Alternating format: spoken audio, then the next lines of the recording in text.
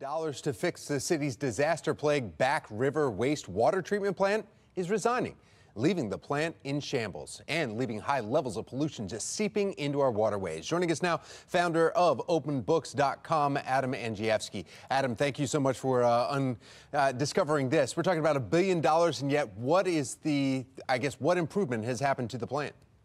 Well, not enough, of course. This plant, this Black River wastewater treatment plant, is responsible for massive pollution, including the E. coli outbreak in West Baltimore. Obviously, last week, there was a massive explosion that put at risk the processing of 70% of sludge, serving 1.8 million people, not only in the Baltimore City, but in surrounding counties. And Tom, this is after an allocation of $1 billion to upgrade the physical infrastructure of the facility.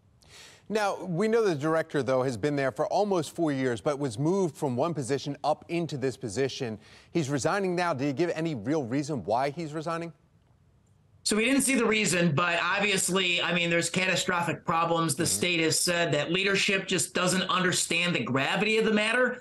The state has stepped in and they've said that there's been 2 failures at this plant. One has been unqualified employees running it, and the other one has been a lack of maintenance of the facility. That falls right on leadership. So look, that director of waste and wastewater was making a healthy salary, $167,000 a year.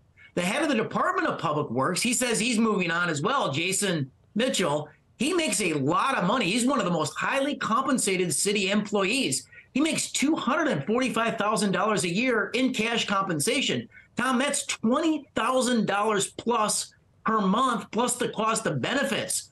Why at the Department of Public Works are we having these catastrophic problems with these highly compensated employees? Yeah, and now we're hearing also, Adam, that Mitchell is saying, well, you know what, maybe I'm going to not resign right now. He's been rethinking that, so that's still up in the air, too. But when you think about this, going back to the $1 billion to go in and improve this, you have to go in now and say, okay, where did the $1 billion go? Has it all been spent? And then is this going to cost taxpayers to actually more money to come in and fix what is not fixed? Well, it seems like it always costs taxpayers in the city of Baltimore more money.